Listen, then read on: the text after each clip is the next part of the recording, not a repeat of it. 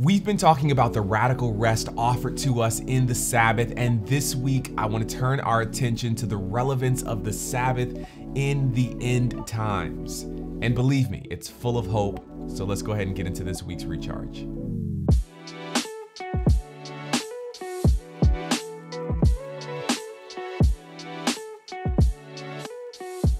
Say it again. I believe that the Sabbath is the most theologically dense idea in all of Scripture. And over the last couple of weeks, we've been talking about the Sabbath and the radical rest that God offers us through the Sabbath. In part one, we talked about the way the Sabbath is an act of resistance. It's a call for us to resist by reshaping, adjusting our priorities. And it's a call for us to resist relying on ourselves. Go back and check that out. In part two, we talked about the way the Sabbath has implications for how we treat each other. The fourth commandment calls us to both give and receive this radical rest through equity and equality for all. We talked about how the Sabbath is the great equalizer. Now, on the Sabbath, it doesn't matter who you are or where you're from, but you get to rest just as equally. You get the opportunity, the same opportunities as anyone else gets to rest, including the most privileged in society. And we talked about how God calls us to look for ways to not only receive and keep this rest for ourselves, but to give it to other people. But now I want to build on those ideas and focus our attention on the way the Bible talks about the Sabbath in relation to the second coming of Jesus Christ. The Bible tells us that one day Jesus will return to take his followers home with him. That's why he promised in John 14 verses 2 and 3 that in my Father's house are many mansions. If it were not so, I would have told you. Jesus says, I go to prepare a place for you, and if I go and prepare a place for you, I will come again and receive you to myself, that where I am, there you may be also. Such a beautiful promise from Jesus that Jesus is coming again. And the book of Revelation, when it's not being scary, I imagine other books in the New Testament are like, come on, Revelation, why you gotta be so scary? Meanwhile, Revelation is like, the truth is, the book of Revelation, when understood properly, isn't scary at all. The singular point of the book is to rest us assured that Jesus wins in the end. As a matter of fact, the full name of the book of Revelation is the revelation of Jesus Christ. That's the message of the book. And you can find a critical detail of that message in Revelation chapter 14. The Bible tells us that God sends out three angels, really just messengers, into the world to declare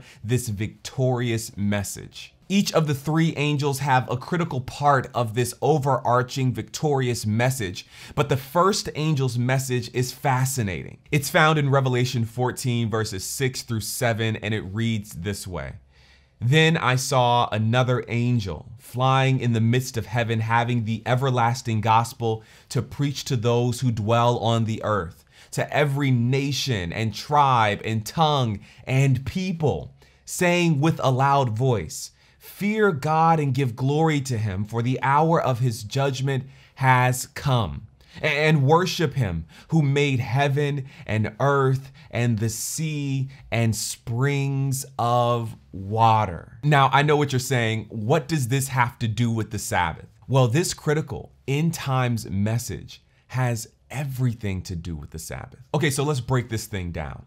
The first part of this text describes the message as the everlasting gospel of Jesus Christ. And the instructions are clear. This gospel is to be preached to every nation, every tribe, every kindred, every tongue, every group of people on earth. So the first thing that you need to know is that this message has to go to everyone equally. That this message doesn't discriminate, but that it is equally available to all who hear it. That in itself should remind us of the far-reaching power of God's goodness. That it doesn't matter who you are, where you are from, what you have done, or even what you haven't done. The good news of the everlasting gospel of Jesus Christ is still for you. It's still reaching you. It's still seeking you. It's still being interpreted into your own language. The Bible is saying that this end end times message doesn't discriminate no matter who you are,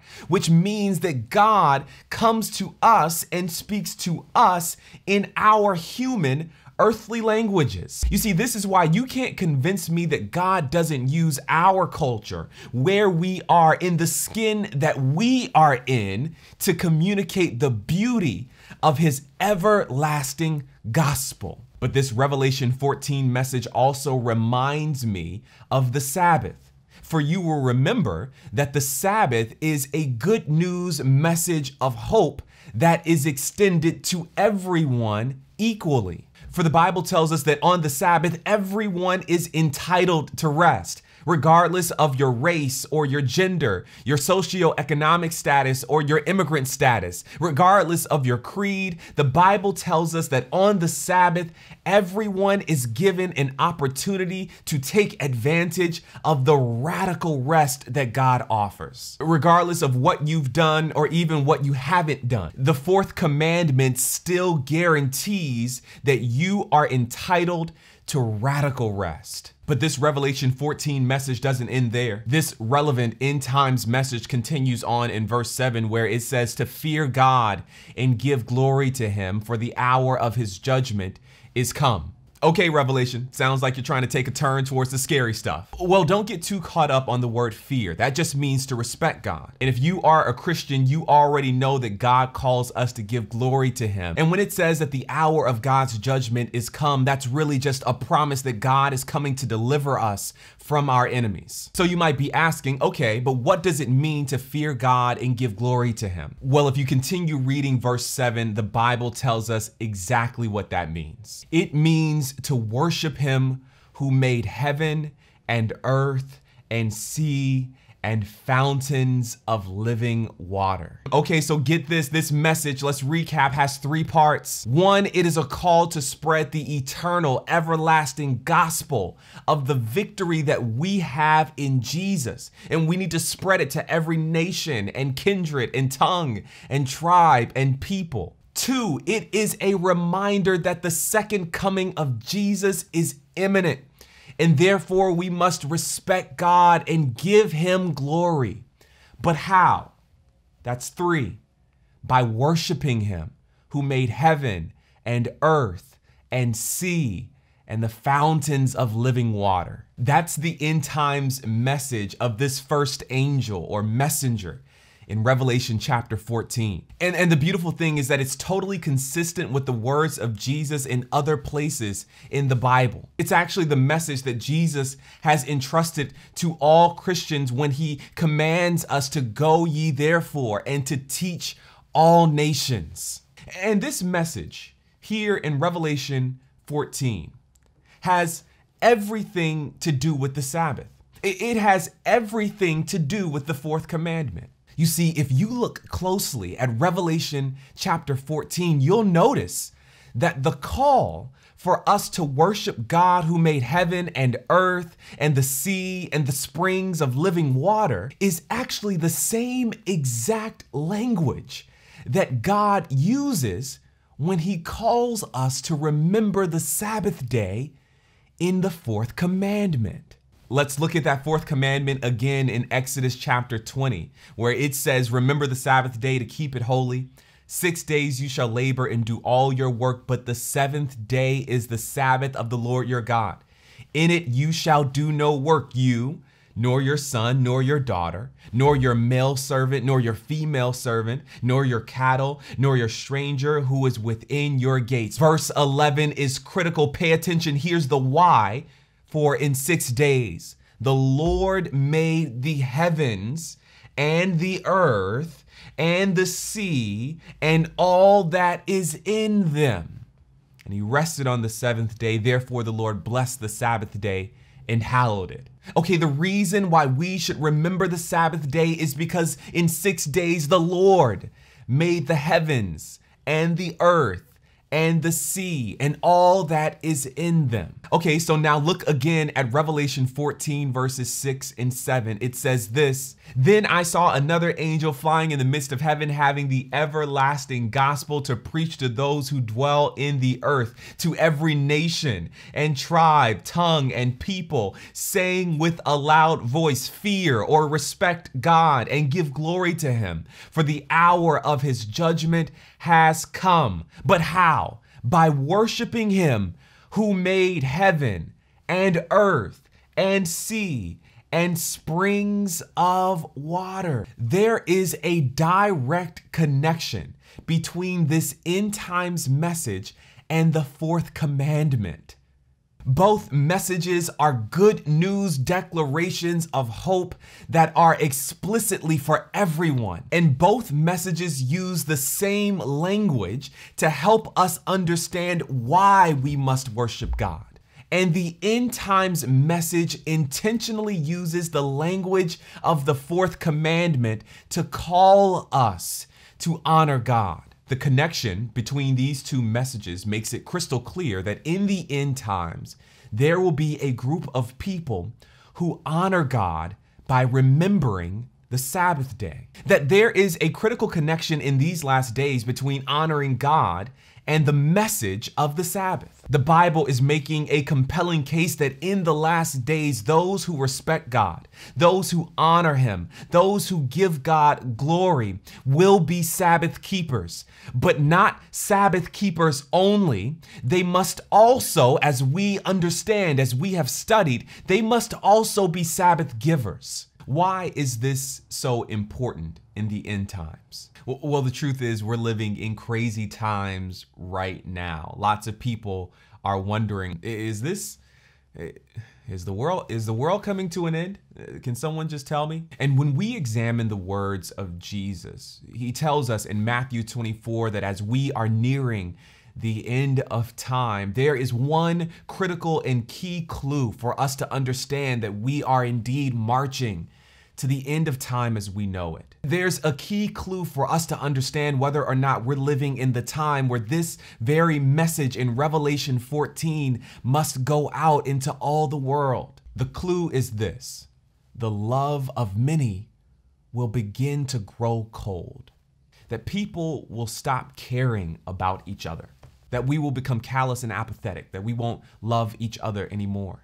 I think we're living in those times right now. But then Jesus gives us hope, because he says that in the midst of the coldness, there will be those who stand firm in love, those who continue to care, those who resist the urges of selfishness, those who resist the urges of apathy. Yes, those who continue to live out the ethic of the Sabbath. You see, I'm convinced that this Sabbath message, the true Sabbath message, possesses the power to overcome the coldness of this world. And the Bible makes it clear that in the end times, it is this Sabbath message, this true Sabbath message, that makes a clear distinction between those who do and those who do not worship God.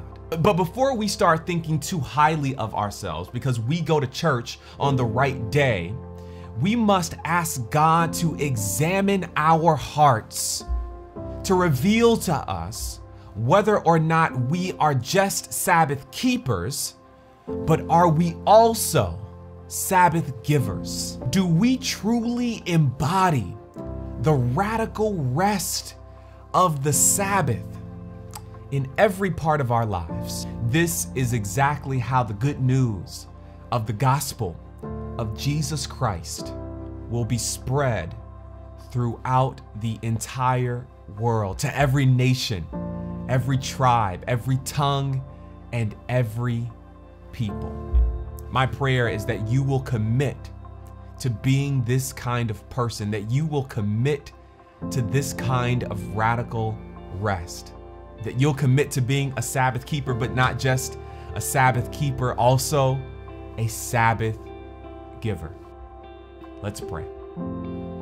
Father God, may the rest that you have given to us in the Sabbath change our hearts forever. In Jesus' name, amen. Hey, that's all we have for you this week. We pray that you were blessed by this series. That's the end of our Radical Rest series. But listen, I want to challenge you to send this to a friend, to a family member, to a former coworker or current coworker, someone who you think needs to know about this radical rest offered to us in the Sabbath. I know that they will be blessed by it. Be sure to check out part 1 and part 2 as well. And listen, would you consider giving? You can give at cpcsda.org/give. Your giving goes to support the ministry here at the Community Praise Church. We've been making a difference in our community, making sure that the least of these in our community are taken care of by partnering with some local nonprofits during this crazy pandemic time. Your offerings go a very, very long way to support the ministry here at CPC. So we thank you so much for giving. Again, God bless you.